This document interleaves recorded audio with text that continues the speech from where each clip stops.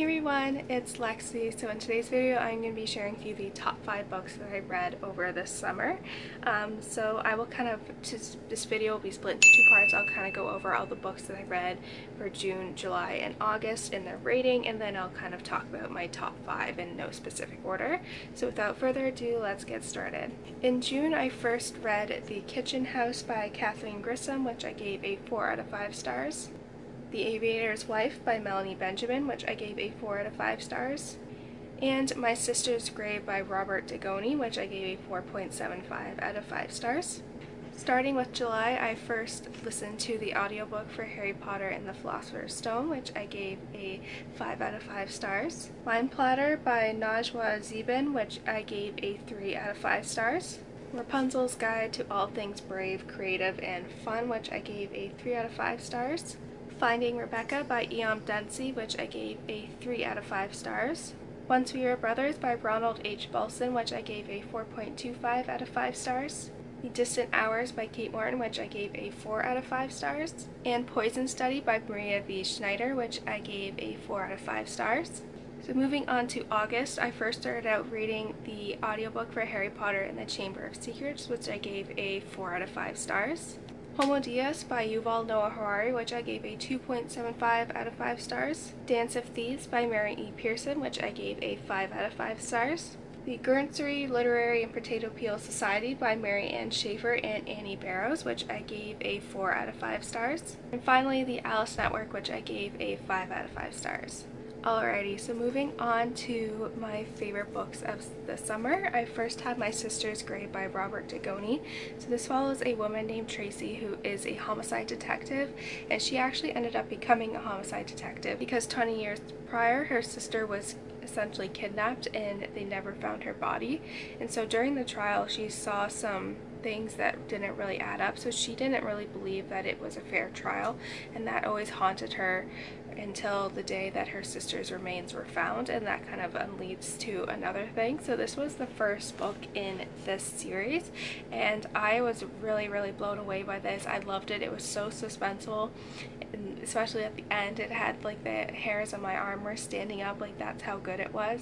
And so yeah, my only complaint was with this one that we didn't really get to, I felt a disconnect from Tracy, so I'm hoping in the future books I kind of get that connection with her, because usually with like these types of book I get really attached to these characters, but this book was so suspenseful. It had so many twists and turns that I didn't see coming, and it was just really a lot of fun. Next I have The Alice Network by Kate Quinn, and this was truly an amazing book. It was very equivalent in my mind to The Nightingale by Kristen Hanna, which is my favorite World War II historical fiction.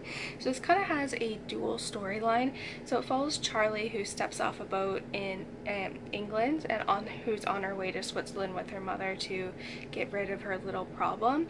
And so while she's there, she has this note and like this name and address scribbled on a piece of paper.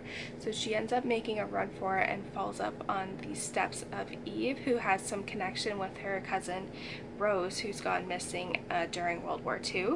And so Eve is very reluctant to help Charlie find her cousin until she hears a name that she hasn't heard in 30 years, and that kind of leads them on this kind of wild mystery and adventure. And so while this is also going on, there's also a dual storyline to Eve 30 years prior during World War I, when she was a spy in Germany, in German-occupied France, and it kind of goes on from there. But I fell in love with this book and the characters, and I loved how the author was seamlessly able to weave in the storylines and kind of make them parallel, but everything left on a cliffhanger, and it made me very eager to read. And what was really unique, this book is just over 500 pages, but it reads very quickly, and I'd read for a bit, I'd look up and be like, wow, I just read 60 pages. And so like I was really attached to this book. I loved seeing the relationship between Charlie and Eve kind of blossom and grow over the course of the book, and so I highly recommend this book. It was honestly truly amazing, and I could not put it down. I really want to reread it again, actually. That's how much I liked it. Next, I have the Guernsey Literary and Potato Peel Society, which I was really excited for this actually because I saw that it was being turned into a movie with a lot of the people that are from Downton Abbey, and it's now on Netflix now, which I have yet to watch, but that's kind of my plan for this weekend. So it's about a girl named Juliet who during the war would write kind of these little fun books that were for like comic relief during the war, and so after that she's kind of wanting to work on something with more meaning and that has a greater impact, and so she kind of stumbles across the Guernsey Literary and Potato Peel Society, and that kind of sparks her interest and the book takes off from there.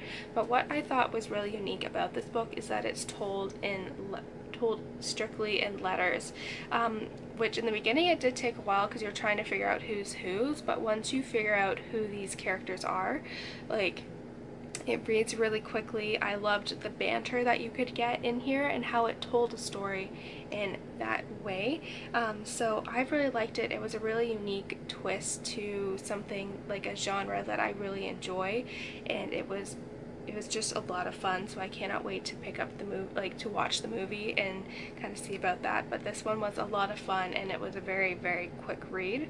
So next, this is one of the books that I was probably most excited about coming out this year, and it is A Dance of Thieves by Mary E. Pearson, and this is the kind of spin-off series to the Revenant Chronicles, which is probably one of my favorite YA fantasy series. So it takes place 6 years after the events of the last book in the Revenant Chronicles took place, and it follows Cassie, who is part of the Queen's Guard, and she and like a couple of the members there are sent out on a task to basically solve a mystery that was kind of left unanswered in the first one, and so that leads her crossing paths with Jace going on from there. I'm trying to be vague because it does play off of the first series and I don't want to give any spoilers in that away, but yeah, this book was like amazing. I fell in love with it from the beginning. I loved seeing the relationship between Cassie and Jace kind of evolve and change, and it ended on such a cliffhanger that I was like,